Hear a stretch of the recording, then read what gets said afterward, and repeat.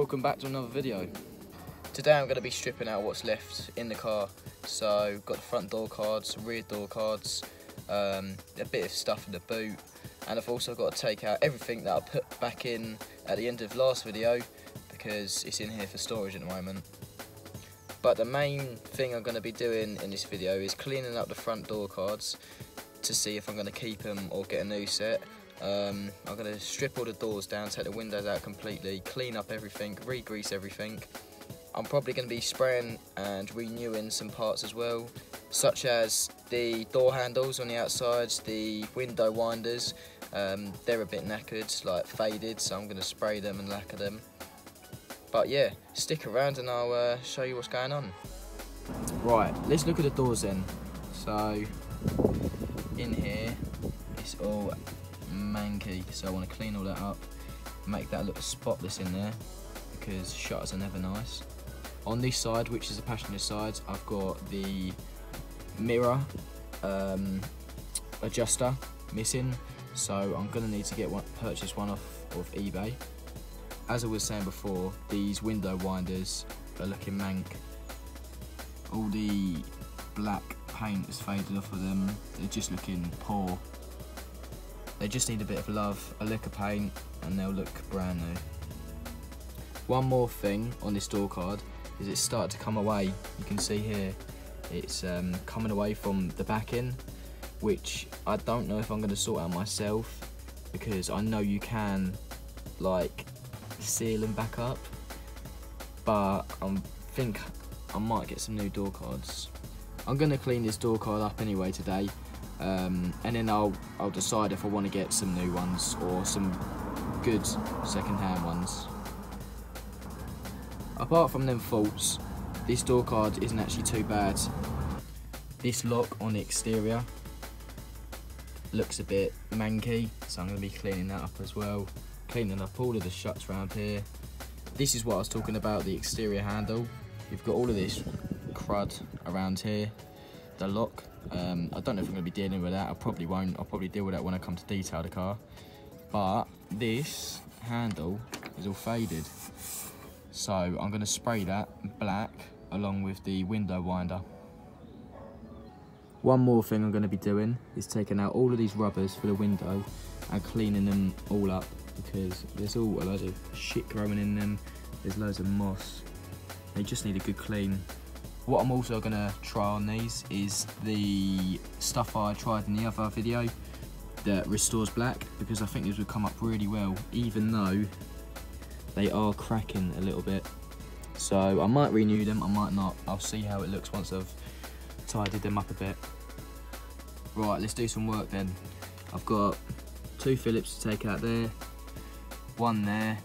Don't know how I'm going to get that off yet, but I'll soon find out. I'm pretty sure I've got another screw behind there, or bolt, and that's all I can see for the moment, so we're just going to do that and see where that happens. Just undo this now. Screw comes out. That comes off like that. Pry this off. Once you've got the little cap off, then that reveals another bolt or screw. Simple, all off, and ready to be painted.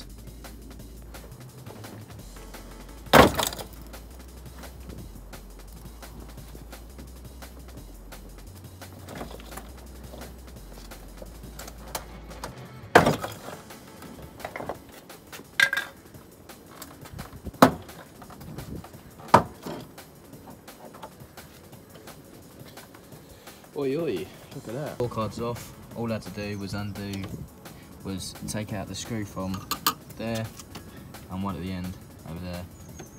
On the other side, it's just on poppers, so you just give it a good pull.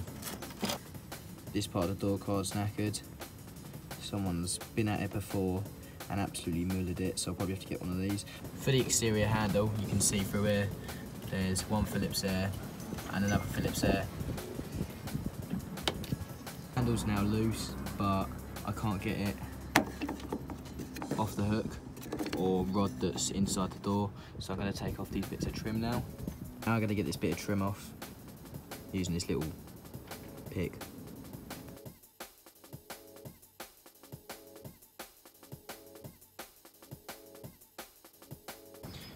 Now I can see how the handle's being held on. It's being held in by this clip, but I can't get a good enough angle to get it off.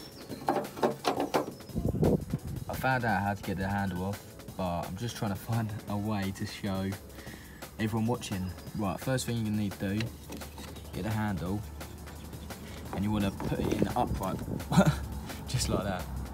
So what I'm going to have to do is, where is it? This one. I'm going to have to get it out of that recess at the bottom. So get a screwdriver in there. Try and pop it out. There we go. Now that's popped out, I can get a lot more leverage on it. That's made this really slack, so it literally just falls out, and then I can grab the handle the other side. And that's a Mk2 Fiesta handle out.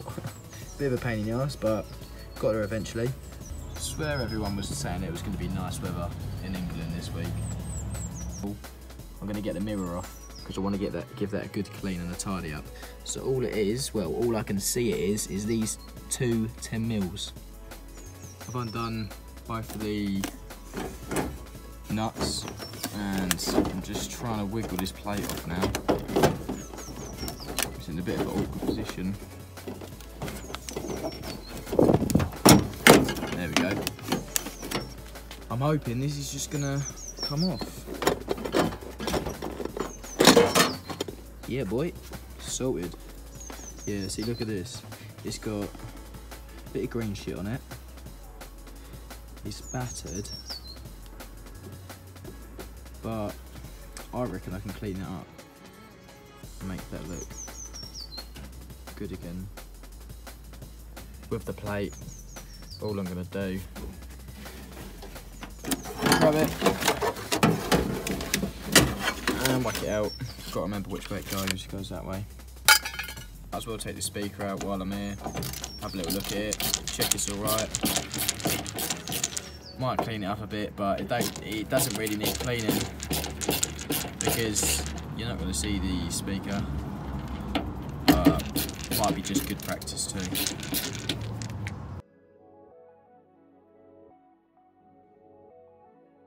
Find it quite mad how little wiring goes into the doors in old cars. On modern day cars you've got wires coming in for everything. The mirrors, the speakers, electric windows, just literally loads of stuff. All the locks are electronically controlled. But I'm liking how simple these are to work on. I'm going to go ahead and clean this mirror up now. I'm not going to show you through the whole process again because you already know what I do. Let's just hope that this looks a bit better than it does now. To use this stuff, I put it on first, really thick, and wipe it, and then I buff it off after about 10 seconds. That's got rid of quite a few of the smears, but it's still got these bits around the edges. Can't get them off at all, and it's also got a few deep scratches in it. I'm going to put the mirror back together because it didn't show me taking it apart. Right, so first of all, you've got this bit of trim and you want to put the mirror in the back of it. Flip it over. It might take a couple of tries to find the right edge, but yeah, I found it already. Slot it in there. Not coming out because it's got tiny little lugs, as you can see there, and there, and it's got them on the other side as well. So, oi oi, that's all sorted now. All you have to do, find the right corner. So there's one corner like that, and the other just smooth on there.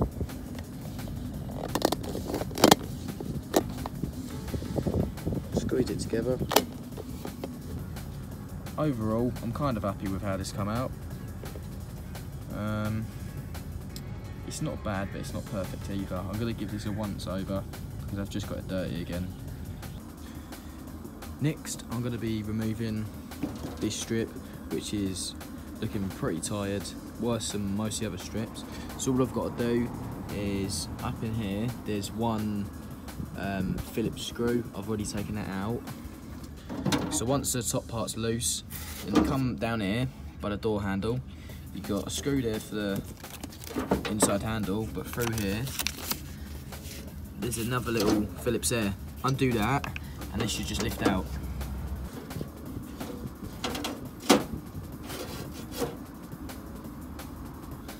I've got this little quarter window pretty loose at the moment, but I just spotted one thing. There's a little clip here. All you got to do is take the little triangle out of there. It's just slotted in. I thought it had little clips on the inside, but it doesn't.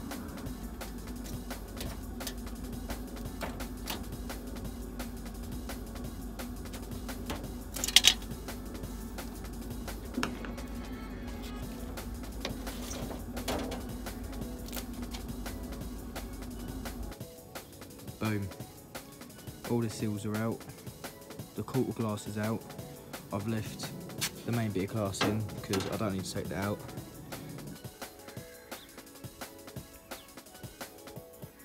Beautiful day in England. It's meant to be 28 degrees today. I've just got home from work, so I thought I'd give the Mk2 some more work. Right, so I've got both of the handles off, but now I need to get the locks off, and I'm going to show you how to do them now. The only thing that's holding the lock in is this little clip. You can see it there. All you do is push that down. Simple. As you can see, this is a clip that holds the lock in. All it does is just push up and then butt up to it. Right, now the clip's off at the top, you got this rod that connects it to the lock. So all I'm going to do is unhook it from here. All you have to do is pull it out. Right, you see that's out of it now? That's completely hooked out. So now, all you have to do is just wiggle it, wiggle this rod a bit so it'll come out.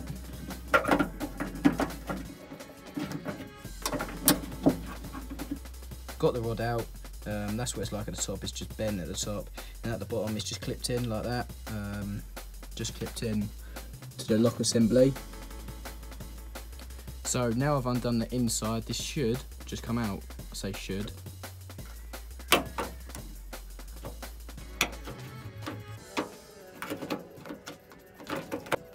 Right, you can get it out, you just need to give it a good wiggle. I've just managed to get it out now. So there's the lock. Simple. All I'm going to use to rub these bits down is a bit of emery cloth. And look, it's already taken it back to nearly bare metal.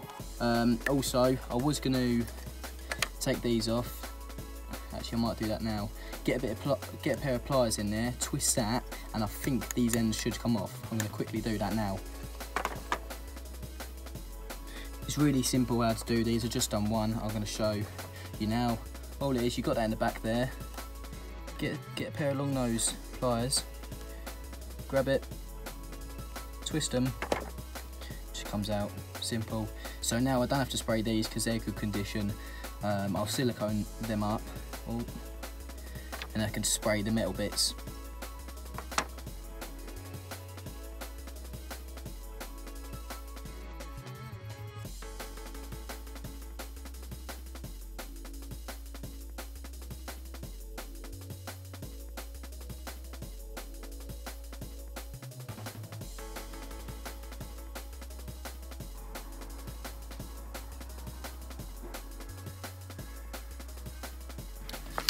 Right, first of all, just going to give them a coat of primer.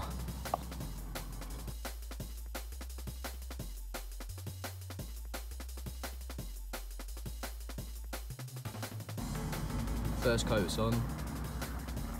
Looks pretty good, I'm pretty happy. No runs, but the can was spitting out a couple of like big bits of paint, pissing me off. It's shit. But yeah, considering it's the hottest day of the year so far, today, these should bake pretty well. I'm going to leave them about 5-10 minutes to bake. and then probably do another coat of primer before I put the black on. Second coat now on, looking really good, really happy with them. Just shaking up the gloss black now.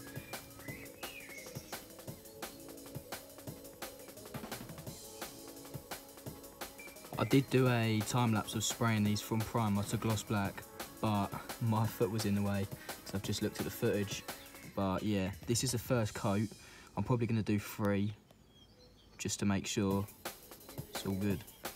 But yeah, like I said a minute ago, really good having this weather, so then you can bake the paint on. You really don't want to be painting in like anything below 15 degrees because you're just going to be knackered and it's going to flake off the first time you wash it.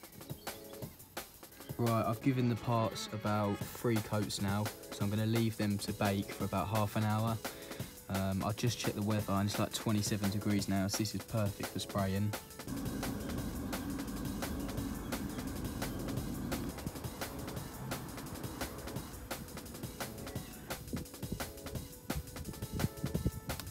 I've got all the handles and everything painted up, but I'm not really happy with them if I'm honest. I'm a perfectionist, so when I was trying to fit this back on the lock, I got like a little chip on the top here. So I thought, oh, I'm gonna have to spray it again. I've ended up spraying the handle again, and it's now got a run in it. So I tried to fix a run, and then that's made it look even worse. So yeah, I'm not gonna be fitting the handle back. However, saying all of that, the lock looks alright. I've put this back, but it still doesn't look perfect. And also, it's gloss black. The thing with gloss black is, well, there's nothing else gloss black on the car. All of these trims are just like faded black. These are faded, but with a little bit of the silicone spray, they turn a bit like satin black. And my governor at work actually told me like I shouldn't use gloss black, but I've used it anyway and now it looks pants, so I've learned the hard way. I've just come into my garage to compare 2 handles. This is off my dad's Mk2 van. You see, these are satin, they've still got the texture on them, they're not faded, they've just been, I don't even think he's siliconed them, but they look really nice, blend in with a strip and the window strips. So when you put mine in the picture, they look absolutely shocking. They're too bold, they don't fit in with the rest of the black on the car, and yeah, it's just rubbish. So pretty much I wanted this video to be really good and successful. I wanted the handles to turn out alright, that's why I've spent so long on this video. I know it's a long video and I didn't really get the results I wanted to, but that's what happens in life really. I've learnt my mistake. I should have done it in satin black because it would have looked much better, but I didn't and they look naff. Where I'm going to go from here is I still need to do all the interior, clean it up and put it back, which I'll make a video on. Probably won't be a long video, but expect that soon. I'm also going to fit the handles back, even though they don't look good. I'm going to put them back just for the practical use at the moment. And I'm also going to be on the lookout for another set, because I was talking to my dad earlier and my plans for the handles anyway was to cut holes in them to like lose weight, and like, I just think they look good. But I never even done that and I just rushed ahead with it because I was so focused on getting a video out. So yeah, not the best end to a video, but it happens. It's going to shock it down in a minute, so see you guys in the next one.